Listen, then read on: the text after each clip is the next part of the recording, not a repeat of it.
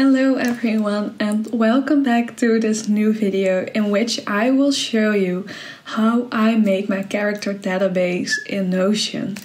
And first I want to do some backstory because I write stories as a hobby. I've never published anything and maybe I will publish something in the future, but that will be a project like later on in the future. That's not something I'm planning on right now. I've been writing stories ever since I am able to write. First it was in those floppy notebooks and later on it was on my computer, my laptop. In the beginning it were mostly stories without any plot. It was just me or my main character living their best life, living my dreams. And later on it were more fantasy stories. And I did research and everything. And if you do research, one of the things you need to do research about is your characters. Who are they? How do they speak? How do they look like? Like a mini encyclopedia? A mini...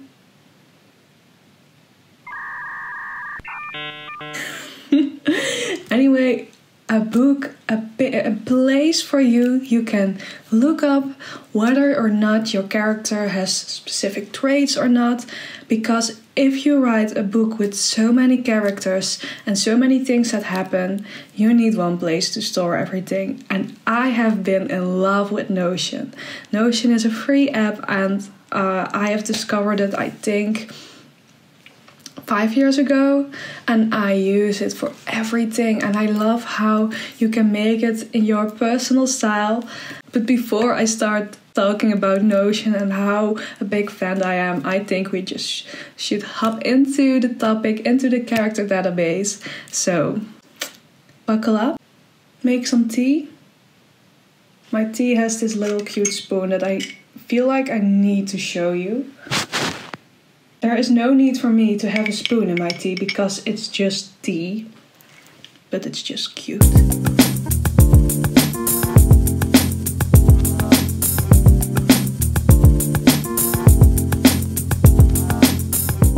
Okay, so as you can see, this is my Notion and we're now into like stories, and then I have my stories, and I think this one is most worked out, so we will work with this one. And this is my interface for this particular story. I have some mood boards, pages written, some handy dandy things. For example, I will just really fast show you my interface. I think this speaks for itself, so I will not jump into that. Chapters is very useful. I have just like all the chapters I need to write, and you can toggle it and then you can see what it is about. And then here I have like to check it off. Only later on in a story I wrote after this, I discovered that it's much easier to just select it and do this. But we will not do that because I already chose to do this. And then we have, yes, this is something, because I write from 4 different perspectives that come together. At the end, I want that their timelines, that they all meet on the same day, not someone has only 3 days passed and the other has 5 days passed. So, And then the thing we all want to see, character database. Yes, so is this everything? Yes, this is everything. Okay. Let's show you. So here we have all my characters, or the most important ones. I have these, how do you call this? To make like selections, because they all belong to different kingdoms, different groups. So if I want this kingdom, I see all the people that belong to that kingdom, which are a lot. Or if I want another kingdom, I just say this one and you get another view. I think that's very useful. Then I have side character, main character, and then I have families because they all belong to families. So that makes it very... Google Translate, please be my friend. That was so easy. And yet, I couldn't come up with it. So... it makes it very clear for you where you need to seek. You have all the things you need to know in just one page. So I think you understand why I love Notion. And if you think this is amazing, no, it will get better. And so I always use the gallery view. I will show you how to make this, by the way, but I will first take you along so that you know what we're going to make. And then we have a table that's here. You can see how I programmed it. Now we have like an overview of all my characters, but we also want to know who they are, what they do. Well, let me show you. You click on the character, and this is everything I want to know about them that is important for me. I have like the basic information: skin color, hair length, hair type, hair color, a quote that is fitting for him, and then his family tree. Some of them have superpowers, so that's also very important. The birthplace, status, is he a king or is he just a villager? What is his goal? What is his weakness? What is his strength? That is something that I think is very important. Every person has weaknesses. Every person has strengths. Every person has an internal conflict. There's a way they think of themselves. There's a way they think of their friends. What are their values? That's something that makes a story, I think, very character driven. I find it very interesting to write as many different character point of views, or not point of views, but that they all have their own personality. And just like in a real world, our personalities don't always line up, and I think that makes a story very interesting. So I always try to don't make it look like the same kind of thing. And then I have a backstory and the outfit, because you cannot see it. I do need to say it's a lot of work to make this character database, and sometimes I'm just like, yeah, but I know my character also well. Or I know my character, I don't need to write it down. But girl, you do need to write it down. Just do it. I will show you in another project, I think. Is there another project where we still need a character database? Oh, we already have a character database here. Also looks cute. I did do some emojis here. That's so, and the ones that I still need to make. We need another page. Add a cover. Ooh, a story about space. You can also change this cover, but let's just keep it this way. Okay, and then we see a blank canvas, but we need something. So what we do is we go to, so this is database. We will work with a gallery view, but I always choose table view, because we can change this to a gallery view later on. And then we just start. Okay, so our first character's name is Susie Sunflower. And then we have a mother, Poppy Sunflower. And then we have a love interest, just dummy. Okay, let's do one more. New page. Daisy. Is there something else? Nature, leaves. A tag. She belongs to the family Sunflower. You can also, by the way, change the color if you do not like it. Edit property and make sure it's multi-select. And if you want another, like I had the one with the kingdoms and then I had the one with the families. So you do not choose your tags in the same place. You make another one and then you choose tag, multi-select, sorry.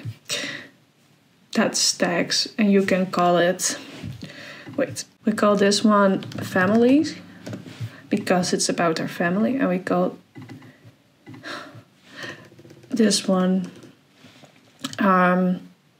character because this is about if they are a main character or a side character. Okay, so we have our tags, we have additional important information. If you make this a page, you get like the page. You can also add icon. Oh wait, we need a sunflower for this, definitely. Yum yum.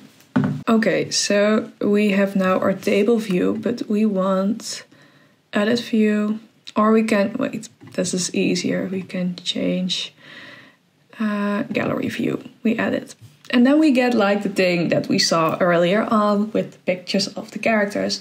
And you can easily add a new page, but I think it's much easier to add all the tags in table view.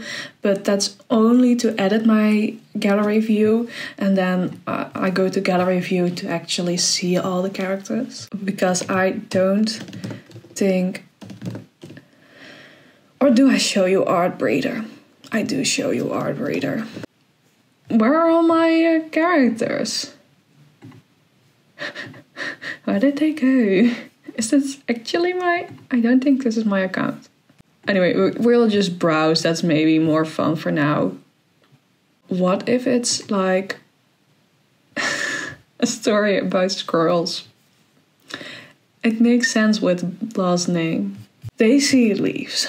The first image you put into your character database or your character page is the picture they are gonna use for the thumbnail.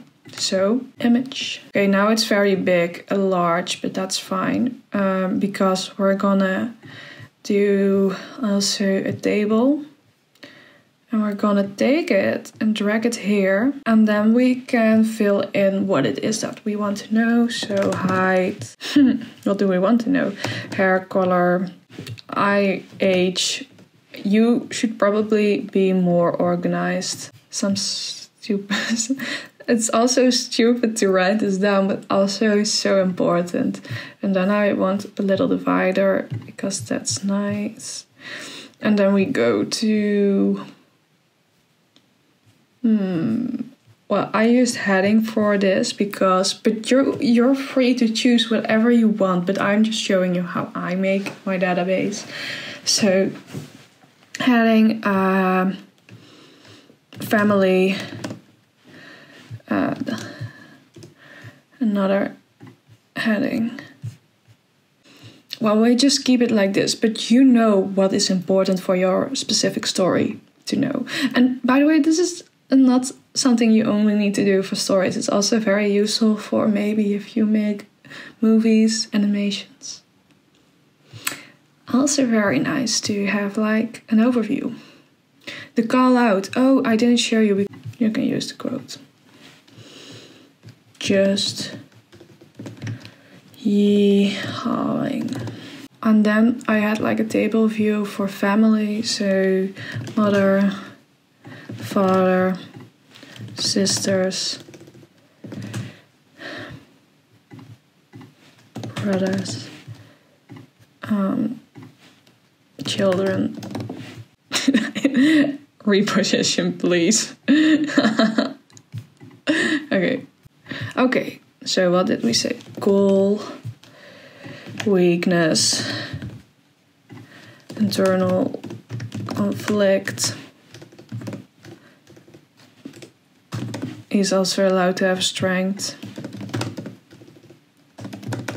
and his own image about himself. There are so many things you can add. Maybe if you have a voice sample or anything, you can add it there. Or there's so many things you can add,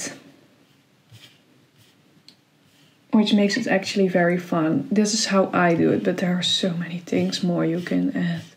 I'm just scrolling through it now because I think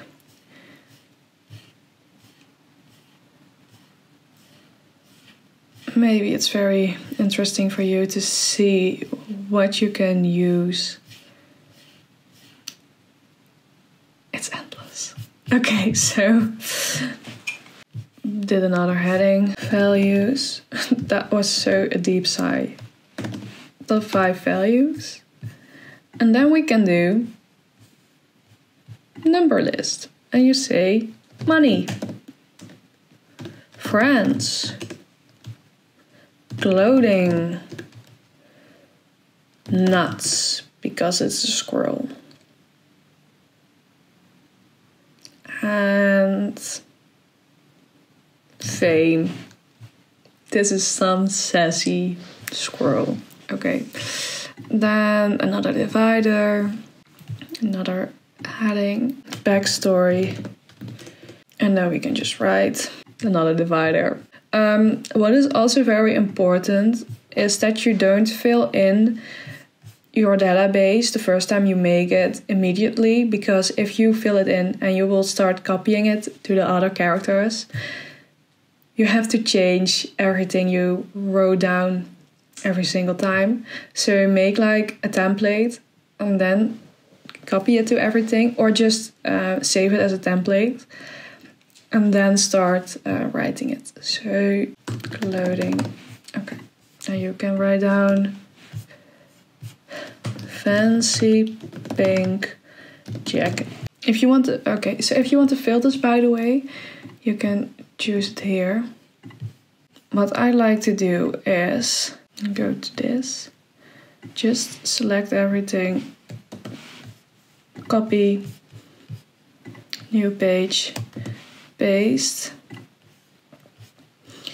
call it template, and then you have here like your template, and every time you want a new character database, you can do it either way, just by copying, or you can duplicate and just move it here, and then you can unfold text. Yes. And then you have it like this. So 2 options how you can use it.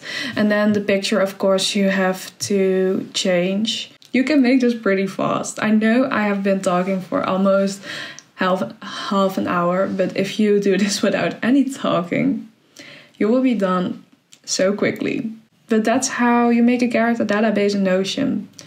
And I think it's so clear, so useful. And I love Notion. By the way, another thing, if you don't like this font, there are 2 other fonts. You have this one. And you have this one. You can choose.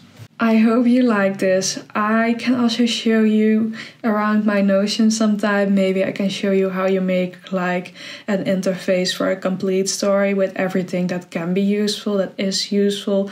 In some stories I use more of the things that I use for a story interface than in other stories. But there is so much to dive into this. So if this is something you're interested in, please leave a comment down below saying what you want to see, how I make certain things in Notion. Maybe you just want a plain Notion tour with me, and I will give you that. Maybe you want to see what other sites I use to make my Notion aesthetic. There is so much about Notion that I can show because I'm a big fan, and I have been making my Notion perfect for ages now. But for now, just keep it. Just start making your character database. I hope it will help you make a great story, a great movie, a great animation, a great... I don't know what you can do more with character databases. Anyway, there's a lot you can do. So, without anything else to say, thank you so much for watching, and I hope I see you in the next video.